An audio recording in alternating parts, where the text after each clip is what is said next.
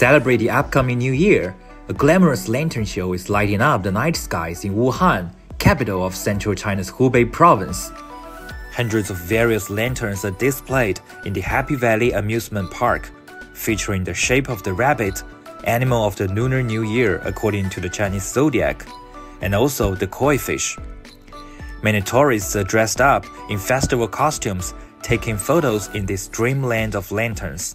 我们今天是一家3口过来玩，然后因为正好也马上到元旦过节了嘛，然后觉得今天的这个活动还挺好的，挺热闹的，因为疫情之后很久都没有感受这种热闹的氛围了。The lantern show is divided into 3 sections. The fluorescent ocean creates an underwater fantasy world with lanterns. The mysterious garden shows lanterns of fantastic animals from fairy tales. And in the wonderland of fish, visitors can roam amid hundreds of fish lanterns. A 28-meter-long koi fish lantern is displayed by the lakeside. Koi fish represents good luck and the wish for a prosperous life in traditional Chinese culture. As the giant reflection gleaming in the water, tourists are enchanted by the beautiful scenery of lanterns and share good wishes for a better new year.